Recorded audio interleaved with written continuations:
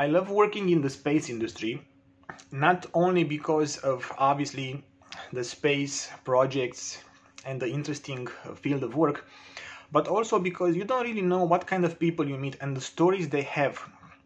You would assume that because they are scientists, PhDs in the field of space, they don't believe in God or they don't believe in miracles. But if you have this assumption, you would be very wrong, because history has shown that the smarter people are, Isaac Newton and many alike, they believed in God. They had a personal relationship with Jesus Christ. And in this video, I want to share with you the story of a miracle and how God answered a prayer of one of my colleagues working for the German Space Agency. Now, this woman, she's a very sweet, gentle woman from South America, from Colombia. And some years ago, she traveled to Munich in Germany to begin her new job at the space agency. And she came by herself in this new place. It's a very remote area in Germany, and she came in the middle of winter. It was minus 19 degrees. Snow covered the place, and she came at nighttime. Back in those days, she didn't have a GPS or a mobile phone or a smartphone to be able to find the address. And she was carrying behind her this big, bulky suitcase, 25 kilos or more, on the deserted streets of this small village. Now, in Germany, in small villages, there's no people in the streets. Rarely, if you find people in the streets. But in that night, in minus 19 degrees, as darkness came upon the village, there was nobody in the streets. And being from South America, from Colombia, she was beginning to be frightened, because she was looking for an address, and she didn't speak the language. It was dark, no soul in the streets, and she was beginning to be frightened. And carrying this big bag behind her, and she started to pray. And her prayer was, "Lord, please send me an angel. Lord, please send me an angel. Lord, please send me an angel." As she was struggling through the snow at night with no human being inside for 30 minutes or so, 15 to 30 minutes, she says she was praying over and over the same prayer. "Lord, please send me an angel. Lord, please send me an angel. Lord, please send me an angel."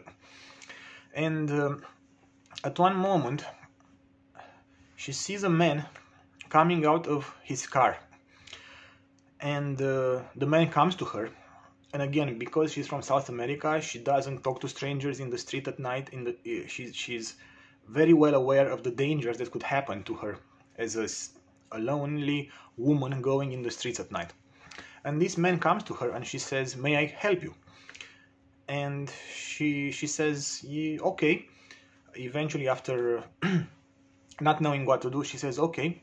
And she puts the luggage in his car, and off they go to the address that she gave her. And as the man drove off, she was a bit frightened, not knowing what was going to happen. And the man turns to her and she says, "Where do you come from?" And she says, "I'm from Colombia." And then he starts speaking in Spanish, and he says, "Hey, my name is Angel, and I'm very happy to help you." "My name is Angel," in Spanish, so they started speaking in Spanish, "and I will take you to your destination and help you." And she could not believe what she was hearing, because the chances to meet a man by the name of Angel speaking Spanish in a small village in Germany are close to zero. But you see, sometimes God has a sense of humor, because she was praying, "God, send me an angel. God, send me an angel. God, send me an angel." And God answered her prayer in the most amazing way. The mystery was still there. Is this truly an angel? Or is this just God having a bit of humor? But nonetheless, the man took her to destination. Her prayer had been answered in a most amazing way. And she found the new home. So you see, sometimes when you're praying, God will answer the prayer in the most exquisite, beautiful way to make you smile, to leave a bit of mystery, but also to give you enough certainty and enough assurance that your prayer has been answered and that the Most High God hears His children. God bless you.